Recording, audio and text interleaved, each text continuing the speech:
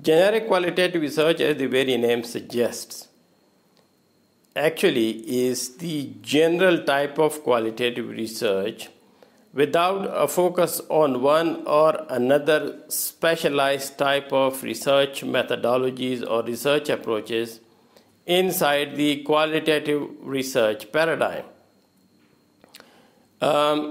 What is generic qualitative research, and why do we need to conduct generic qualitative research in certain situations are the main questions that we will respond to in this particular presentation. So let us begin with a definition of this generic qualitative research. Generic qualitative research is qualitative research that explores, analyzes, and reports people's subjective perceptions and experiences about social phenomena around them.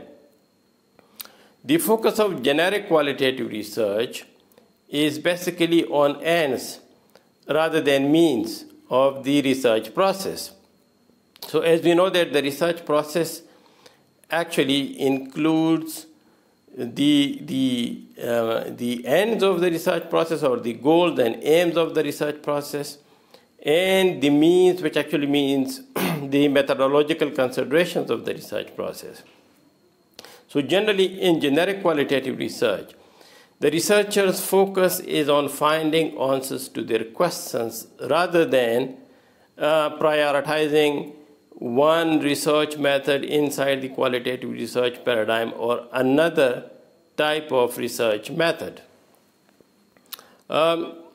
So the rationale for the generic qualitative research design can be further understood when we understand that there are different types of qualitative research design, such as grounded theory, case studies, phenomenological studies, ethnographic studies, and narrative studies, to just mention the main types of qualitative research studies designs. So these different types of qualitative research designs have their own considerations in terms of the kind of questions that are answered through these type of research designs, and in terms of the research processes that are involved in these different types of research designs. And so for example, grounded theory generally is a research design where the focus is on the development of theory based on empirical data. Case studies are studies of singularities. Similarly, phenomenological studies are studies of actually people's understandings, especially of the psychological situations in which they are. Ethnographic studies are qualitative studies generally with a focus on understanding group relationships and interactions. And narrative studies actually explore participants' stories.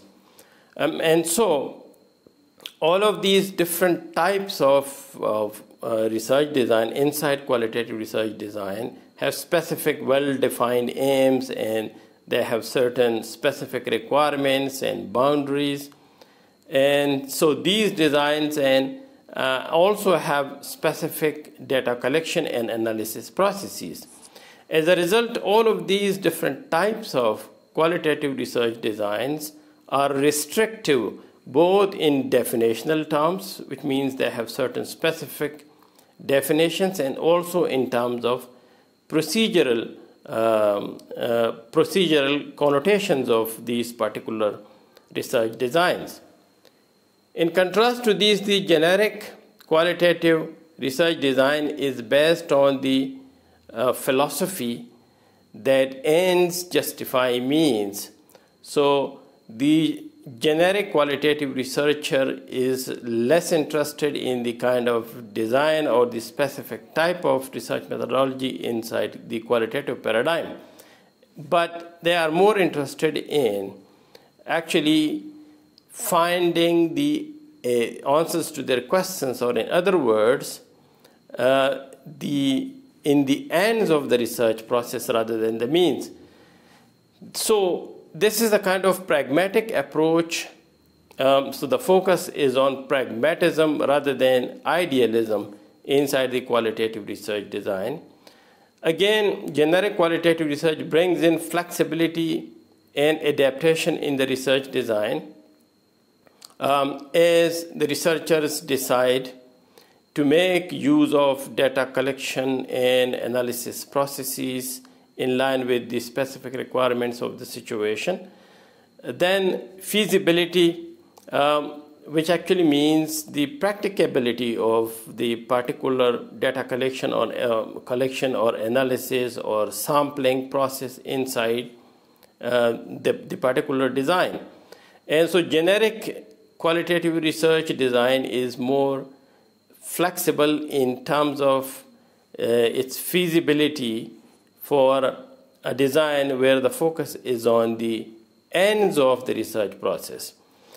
The other important characteristic of the generic qualitative research design is that it is accessible to novice qualitative researchers or junior qualitative researchers. So in many cases, novice or junior qualitative researchers, especially qualitative researchers who are conducting research for their research theses, might find it quite daunting and difficult to understand the intricacies involved in the philosophical connotations, understanding the philosophical connotations and methodological considerations of the various specific qualitative research methodologies.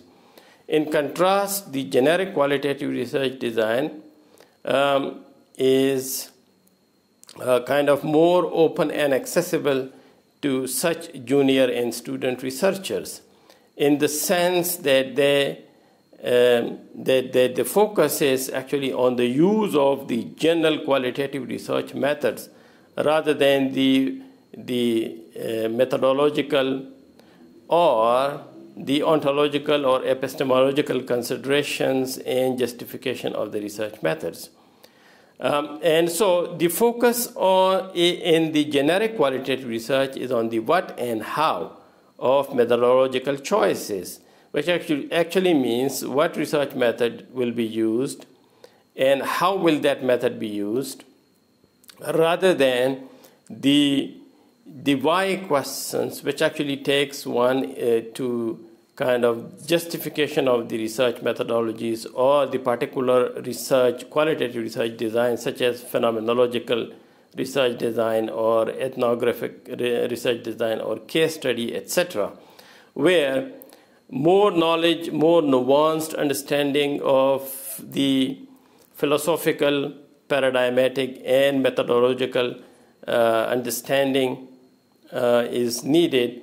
So in contrast, the generic qualitative research is more feasible and kind of more accessible to the novice research qualitative researchers who just want to make use of the general qualitative research design in order to find answers to their questions. In order to understand the concept further, here are certain suggested readings that you can read in your free time. There are certain caveats while you, as a junior researcher, are using generic qualitative research.